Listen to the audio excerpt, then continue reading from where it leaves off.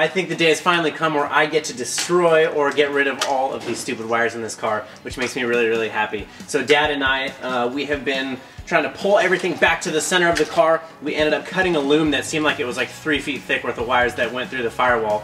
It wasn't, obviously, but it was definitely a bundle that was like this big. So we went ahead and bucked all those right in half, cut them, and now we're left with this monstrosity of a pile of wires. Get out of here!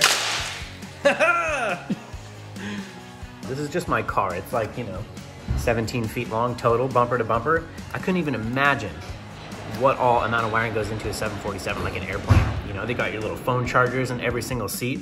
I mean, this right here is like 35, 40 pounds worth of crap. Well, I will say, it does feel more spacious. Definitely a little bit more clean, and I'm pretty stoked on it. I want to paint the whole thing, the whole entire inside of the car, and I'm going to kind of leave this seam like right about here. So to me, inside of the car is dictated by this little seam right here. So I think that I'm just going to do everything on the inside of the car, steel it gray, which I got a couple cans over there. I'm pretty stoked about that. I don't know, man. I think it's time to start Scotch-Brighting, which is going to be a real tough job because then you're just kind of like scrubbing down every little square inch of this thing for a while.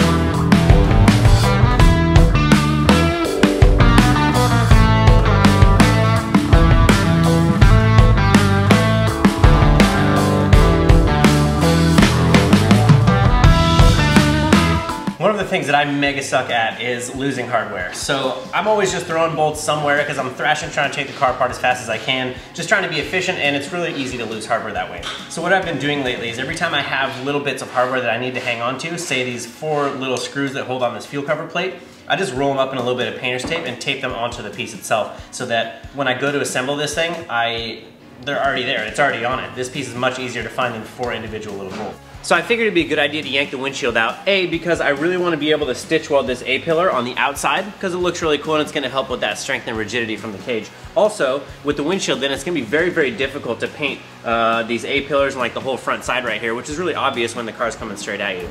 So I had my buddy Otis come over and he pulled the windshield out and we found just a little bit of rust right here, right up along this brow area. So what I did was I took an angle grinder and put a wire wheel on it and went ahead and wire wheeled some of it out.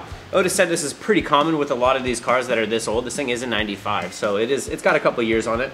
But what we're gonna do is, none of it really is like too bad, so we're just gonna hit it with some primer. Otis said it's pretty much good. We'll re-glue a new windshield in here as soon as we get done painting it, but now I figure I need to Scotch-Brite all this, scuff it up real nice, and then I'm gonna grab that welder and go ahead and lay these beads right in here. That will be the last welds on the chassis for the cage. I came from the mud.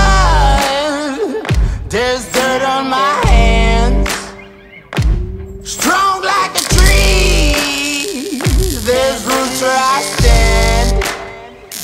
Oh, I've been running from the law. Boy, you don't realize how big a car is until you have to scuff down the entire body on the inside of the car. We're not even doing the outside even, and it still feels like a lot.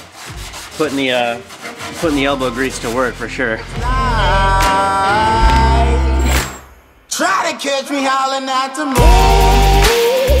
Alright, so we are dang close. So we got pretty much the whole outside of the car taped off, or we got a blanket laid over it. So we're going to try and minimize the overspray as best as we can.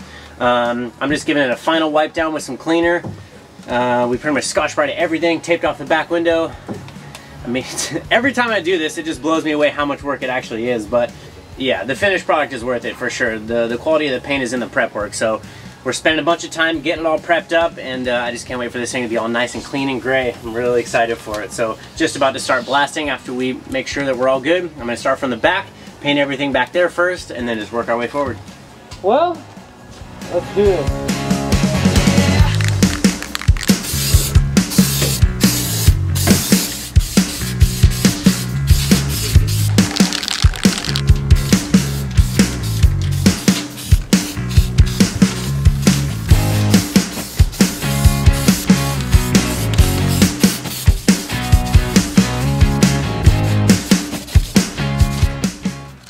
Holy smokes, this thing looks like an entirely new car. I'm so stoked on it.